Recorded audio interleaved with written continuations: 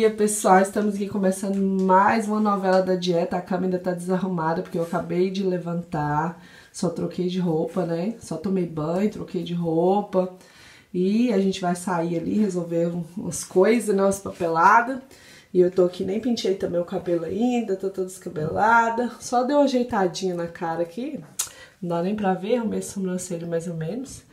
E fiz um chá que agora eu vou mostrar pra vocês. Então vamos, sem mais enrolação, porque ó, a papadinha tá grande. Eu quis começar aqui na frente do espelho pra vocês. Tá meio escuro aqui, porque eu esqueci de acender a luz aqui. Aqui é claro, mas aqui tem um corredor que é escuro, então esqueci de acender a luz.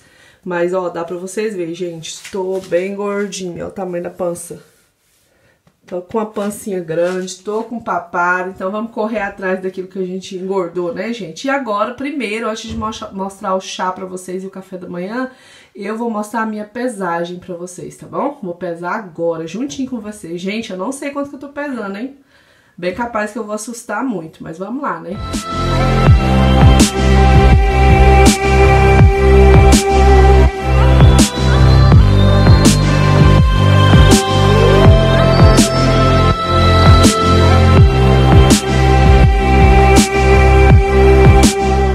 Pessoal, encarar a verdade, que deve estar muito pesado mesmo. Fazer o que, né? Vamos ver. Quanto a gente tá gorda, quanto a gente tá inchada. Gente, olha isso. 102,700. Tantos dias, né, gente? Comendo errado, comendo exageradamente. Né? É difícil, gente. Com certeza eu estaria com peso alto, mas não imaginei que eu teria passado do 100 desse jeito. Vocês sabem que eu tenho desespero e pavor pela casa do 100. Meu esposo tá aqui, fala bom dia, mozinho. Bom dia. Todo mundo com a cara amassada, gente. Nós acabou de acordar. Agora tá cedo, gente. Nós acordou 7 e pouco da manhã. 7 e pouco da manhã, porque o solzinho tá quente já. Sol quente, olha, gente, ó. Nossa. Então, gente, é isso. Vamos correr atrás de prejuízo? Vamos comigo? Quem aí também deslizou, caiu em compulsão, entrou em ansiedade, deixa aí nos comentários pra me ver. Não tem problema não, nós vamos correr, amiga, atrás desse prejuízo aí, nós vamos conseguir. Em nome de Jesus, nós vamos conseguir. Agora nada de deslizar mais, né? Porque senão fica nesse negócio de vai e vem, nunca chega em lugar nenhum, né? Vamos focar, vamos ficar firme. E é isso aí, vou mostrar o chazinho pra vocês que eu vou tomar. Eu tô, lembrando vocês que eu ainda não tô na minha casa não, viu, gente? Tô na casa de uma senhora aqui. E Deus proverá na minha casa, né? Tô procurando uma casa pra alugar. Aqui fala arrendar, né? Mas vai dar certo, né, mozinho? Logo teremos, né? Já deu certo, gente. Eu vou lá pra mostrar pra vocês o chazinho que eu vou tomar. Gente, o chazinho que eu vou tomar, esse aqui que a dona Corina arrumou pra mim aqui. Ela disse que não gosta de tomar também, não. Ela é igual eu. Gente, olha aqui, ele chama drenante. Eu nunca tomei, gente. Vou tomar e vamos ver o resultado. Se for bom, me parece que eu já vi ele no Brasil, se eu não me engano. Mas eu não tenho certeza, mas eu vou falar pra vocês o que que tem nele. Que aí vocês compram, né? Algum parecido. Gente, é tão bom ler em português, viu? Lá na Irlanda vocês viram que eu ficava tentando entender o que era, né? Olha, gente, ó, preparado para infusão à base de plantas de salsa parrilha e folhas de laranja amarga com sabor a lima-limão. Eu acho que ele tem as folhas de laranja e essa salsa parrilha, acho que é salsa, gente, de pôr na comida, salsa normal. Então é só isso e lima-limão, que é limão. Então vou ver o gostinho aqui e falo pra vocês. Gente, eu tô rindo aqui que a dona Corina disse que não vai beber chá, não. Ela disse que é ruim. Ai, ela disse que quer emagrecer um pouquinho também, gente. Deixa eu tomar aqui pra ver. Uai, dona Corina, é gostoso. Ela tá aqui na minha frente. Ah, é gostoso. A minha não era que usa isso. Olha, gente, achei um chá que eu gosto. Difícil, hein? Vocês sabem que eu não gosto de chá. E tá sem açúcar, sem adoçante, sem nada, viu, gente? Vou tomar aqui. E depois, quando eu for tomar o cafezinho, eu mostro pra vocês, tá? Gente, a dona Corina deixou eu mostrar ela pra vocês. Gente, essa pessoa maravilhosa aqui é a que recebeu nós na casa dela. Nunca me viu na vida, gente. Então, a gente percebe que ainda tem, né, pessoas boas na terra, pessoa que Deus enviou na nossa vida pra nos abençoar. Vocês falou que ia orar pra mim e ia dar tudo certo. Realmente, gente, tá dando tudo certo. Olha que pessoa abençoada. Colocou até ovo, gente, pra cozinhar pra mim. A hora que eu falei com vocês do chá, já tinha colocado e eu não tinha nem prestado atenção. Pensei que ela tava fervendo água pra fazer café. E ela tá cozinhando ovo. Gente, tem muitos anos, viu, dona Corina? Que eu não acho pessoa igual a senhora. Sério mesmo. Não é porque tá na frente da senhora, não, mas é difícil hoje em dia. Mas eu entendo, porque as pessoas não tá confiando mais, né? Nas pessoas. As pessoas andam fazendo muita maldade um com o outro e não confia, né?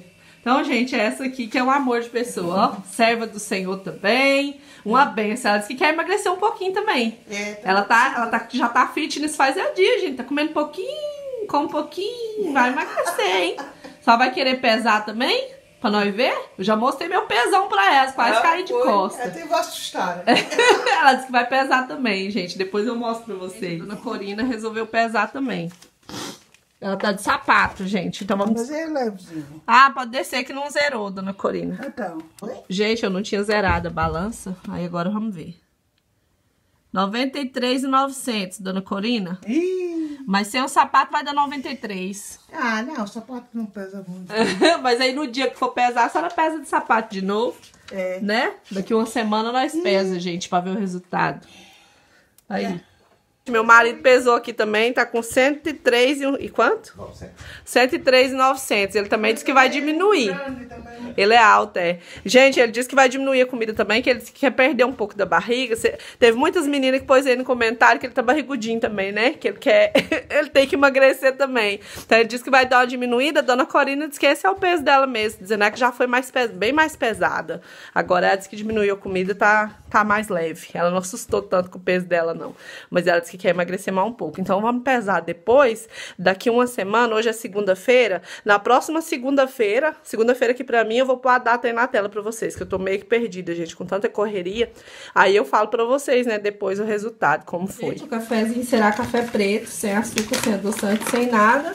E 2 ovos, que a dona Corina cozinhou.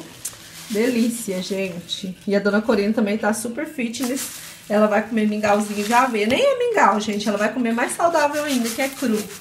Aveia crua. Mais saudável ainda, né, dona Corina? Eu vou comer agora. Nós estamos na correria andando. E eu vou comer só carne e salada. E o Caleb vai comer batata. Ah, gente, eu esqueci de mostrar. Vou beber também uma Coca Zero, ó. Meu marido tá comendo a mesma coisa. E vai tomar Fanta. A Sara tá ali, dividiu ali, tá comendo também. Com a dona Corina. Dona Corina tá bebendo um sumo ali. E aqui assaram a coca. Lanchinho agora, gente. Eu vou comer esse mamão com semente e tudo. E um mini maracujá aqui. A última refeição de hoje será esse mingau de aveia.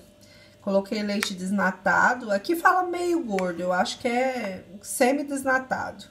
E coloquei uma colher de cacau. E um pouquinho só de açúcar demerara. Quase nada, gente. Só pra dar um gostinho, tá? E essa será a minha última refeição de hoje.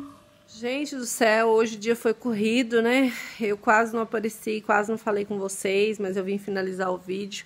Falar pra vocês que esse peso tá alto desse jeito, porque eu fiquei muitos dias preocupada com as coisas, ansiosa demais. Tive várias crises de compulsão alimentar, preocupado com a minha viagem. Vocês sabem que eu viajei agora. Quem acompanha meu canal sabe. E realmente eu descontei todas as preocupações, ansiedade na comida, por isso meu peso tá alto assim. Mas a gente vai correr atrás disso aí, a gente vai conseguir, a gente venceu mais um dia, graças a Deus. Estou muito cansada hoje porque a gente andou o dia todo resolvendo as coisas dos papéis daqui.